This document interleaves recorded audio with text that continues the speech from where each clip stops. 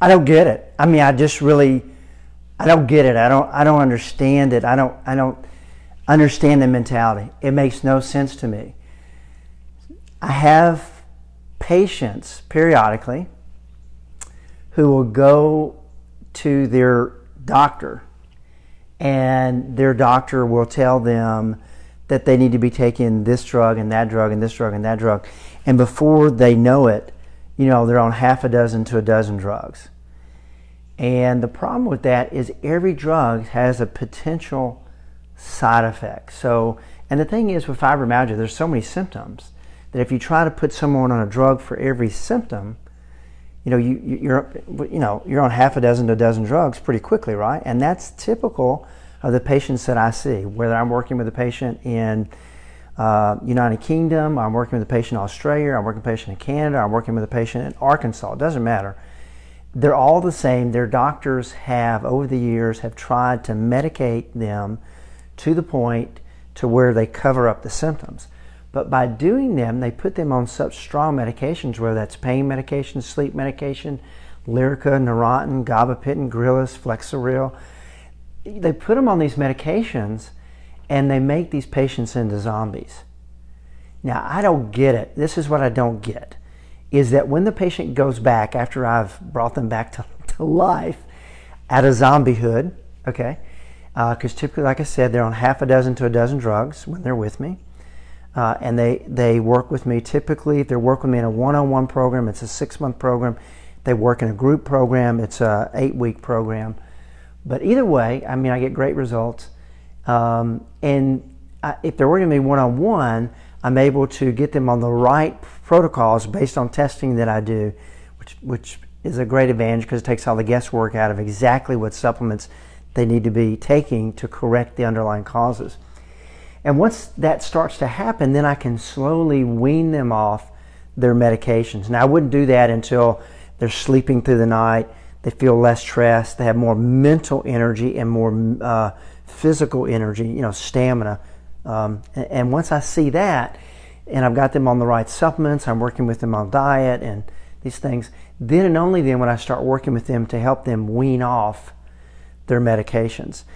And invariably, they'll go back to their doctor and he or she will go, God, you look great. What are you doing? You look so, because a lot of times they lose weight if I'm fixing their underlying problems with their thyroid or their adrenals, or they go on the anti-inflammatory diet. My patients typically lose about half a pound a day on that safe, very safe diet. But it's dramatic. I mean, some patients lose 20, some patients 40, 60, 100 pounds, whatever they need to lose to get to their ideal healthy weight for them. Everybody's different. But they'll go back and their doctors tell them, and then I have patients that don't need to lose weight, but they just look healthy for the first time in years. And then they're asking them about refills and are they taking their medications or whatever. Not always. So I shouldn't paint everybody with the same brush because there's some doctors that celebrate this. But invariably, there are some doctors who are incredulous that the patient came off these medications, is not taking their medications, they're going to die without taking these medications. Why aren't you taking your medications? And then they start to share with him they're working with a doctor in Birmingham, Alabama, over the phone, no less. And the doctor goes ballistic, goes crazy. How could you trust somebody?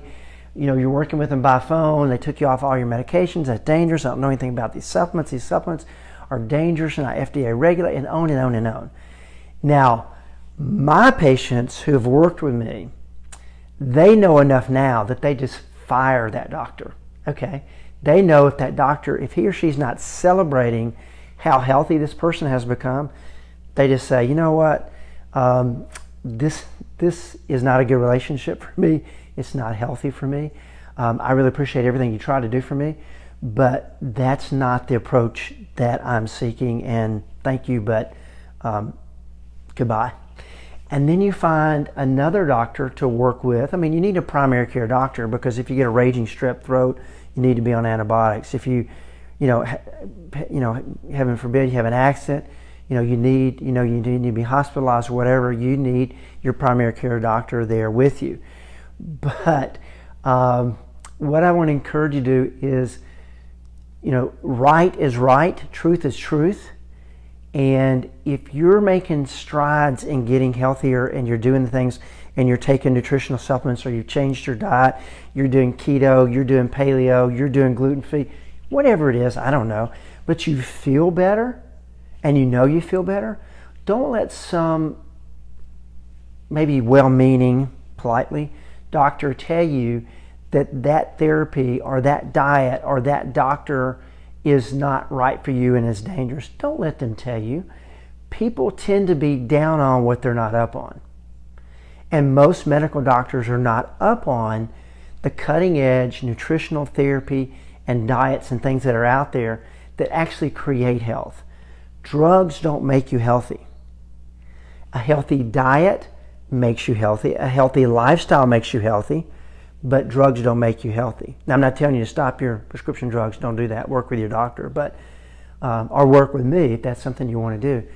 But drugs don't make you healthy. You need to realize that. But they can be life-saving, and sometimes you have no choice. But my goal always when working with my patients is to get them off as many as they don't need. And with fibro, it's typically 90%. And then to get on the lowest dose of the few, and usually it's maybe one, not even one. A lot of times I get them off all their prescription medications. But get down to that one, whatever is to the lowest dose, and